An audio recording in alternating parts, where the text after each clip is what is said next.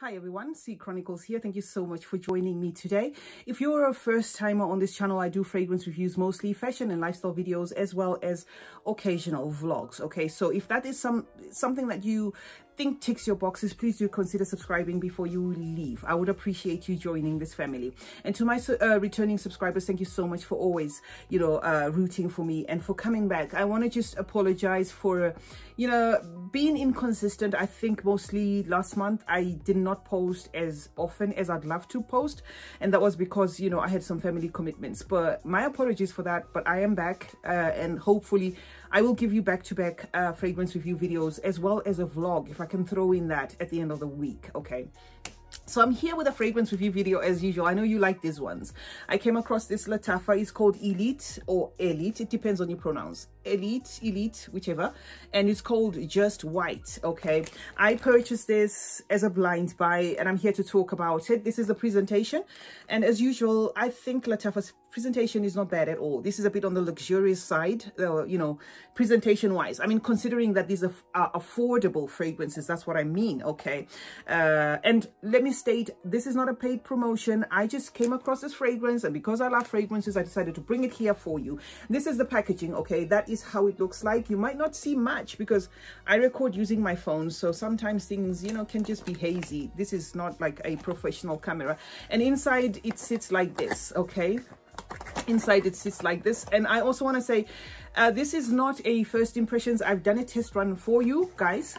Okay, for this fragrance I have done a test run, but I'm just showing you how it looks so that we're together here. But I have obviously sprayed it and tried it so that I know what to talk about when I come here. So this is how it looks. Okay, that's how the bottle looks like.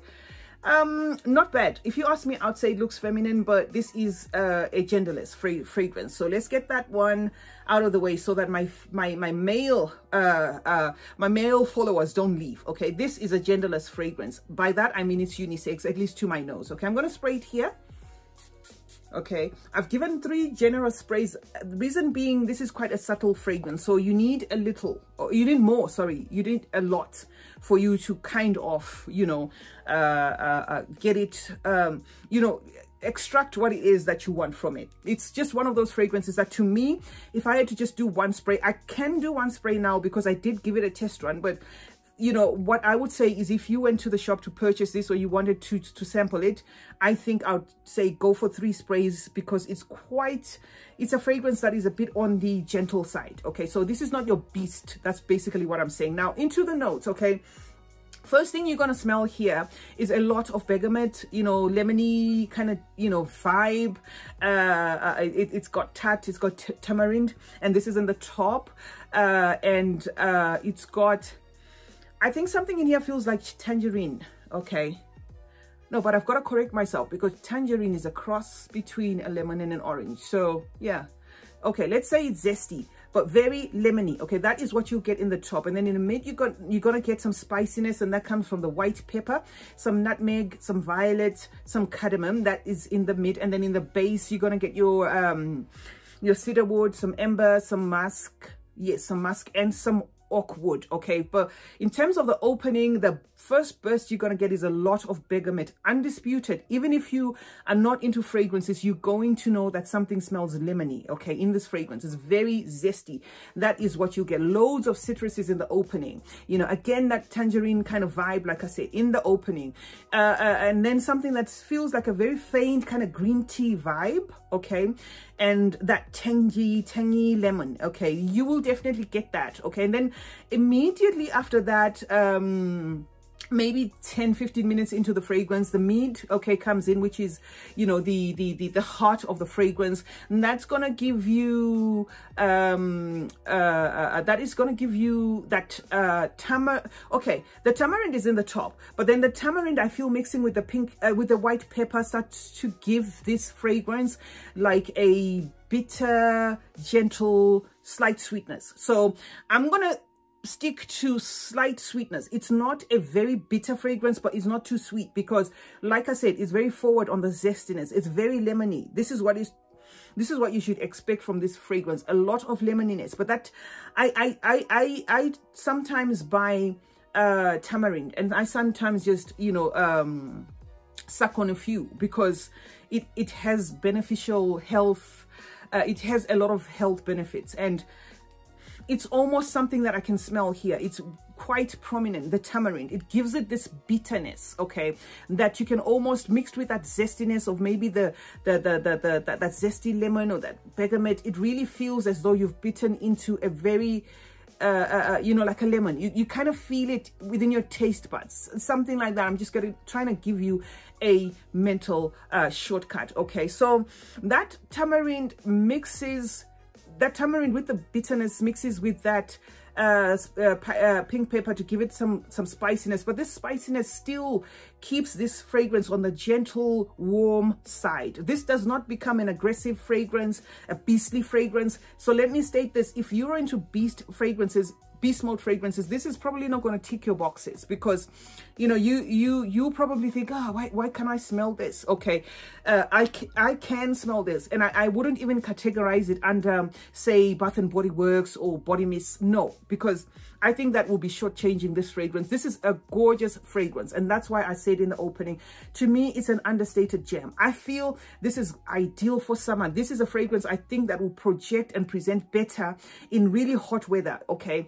As a recommendation for cold weather, if you're a frontline worker or you're somebody who doesn't like your fragrance to talk much, maybe, okay? And this is just my mental shortcut. I haven't used this in cold weather, okay? I've just used it in the heat, and to me, it just comes across as a very delicate, skin hugging, lemony, zesty kind of fragrance, okay? And then you've got that nutmeg. It's also in the mid. You've got the violet there. Okay, nutmeg here I feel is a great choice. Okay, they could have used, you know, they could have used cinnamon, you know, for instance. But I think because this fragrance, you know, was the creation, the fragrance here, this particular fragrance was supposed to stay on the softer side. So I think the choice of the nutmeg adds that earthiness to this fragrance while keeping that warmth nature of it, okay, as opposed to maybe what you know, a spicy cinnamon would have done, or heavy spices, you know, cloves and all that. I think that nutmeg, you know, gives it that it keeps it in, it just makes sure nothing is overboard. So apart from it being very lemony, very zesty, very citrusy, okay, nothing else pulls too much. I can get again that maybe the use of the nutmeg was to maybe make it lean masculine, but please do take note that in the beginning of this fragrance video, I did say that this fragrance is genderless to me, okay? I've seen a couple of websites that are marketing it as for men. Ladies, don't get deterred. Don't leave this fragrance because of that. Men, don't buy this fragrance expecting it to be a manly men kind of fragrance. It does have that citrusiness to it, a watery, you know, kind of feel to it. I don't want to call it aquatic, okay, but I'm going to leave that as, because I think it's subjective, okay? I don't want to put this one under the aquatic kind of, you know, fragrances, but it does have like a clean feel to it. Okay, it does have a clean feel to it, and that nutmeg really tries to, you know, somewhat pull it maybe 40% masculine, but it just has a perfect balance of everything, making it a genderless, like that is a unisex, okay, fragrance, okay? It's got a subtle, just a subtle powderiness from the violet, because, you know, like I said, white bottles to me, sometimes I feel tend to carry fragrances that are a lot musky. This is not going to give you a lot of muskiness, even in the dry down. You know, it does have just a slightly, like a slightly powdered violet. That's what you get from this, okay? But it dries down into this fresh, slightly sweet, lemony green tea vibe, spicy, you know, vibe, a bit clean, a bit watery like vibe, but not marinish. I just don't know how to describe this, because this is just understated. Everything is careful, but at the same time, it is a fragrance. When you spray it for the first time, you know, I remember spraying it and I sniffed it and I could hardly smell it, and then I just left it, and then I went on and I added some more on my arm, left it, and then after a while I just could smell this scent around me. You know, I was in a scent bubble on my own, and lo and behold, it was this fragrance. So don't let it put you off with the first and second spray or something. However, let me state that this might not be one of those that last on you, I mean, in your collection, because you may need to overspray this fragrance to appreciate it, okay? And then in the dry down, it's still warm, it's still green, it's got that green aroma, it's got the cedarwood, it's got the ember blended in there, you know, with the musk, you know, in the base, just to wrap up the warmth. So it remains a very warm fragrance, an easy reach. It's got some sophistication, okay? It's got some sophistication, a very a light feel to it, but like I said, it is a fragrance. I am not even going to put it in the category of, you know, Juliet as a gun but not a perfume, because I feel that one is too light. This one is light, but at the same time it is a fragrance. I just don't know how I can explain this. It's not like a watered down, gone in, you know, 30 minutes kind of fragrance. You still feel its presence, but it's gentle. It leans more Western. Okay, there's nothing about this that is reminiscent of the of a lot of Lattafas that I've used. There's nothing here that feels Middle Eastern. You know, it's got the spiciness to it. It's got the nutmeg there. It's got the pink pepper, but it doesn't push. You know, it doesn't lean towards the Middle Eastern, you know, kind of Lattafa, you know, what you would identify Lattafa with. It's more, you know, on the more crowd pleasing sense, you know, those kind of fragrances that a lot of people tend to not have a problem carrying around. It's not a very complex fragrance, although it does have that understated elegance, that sophistication to it.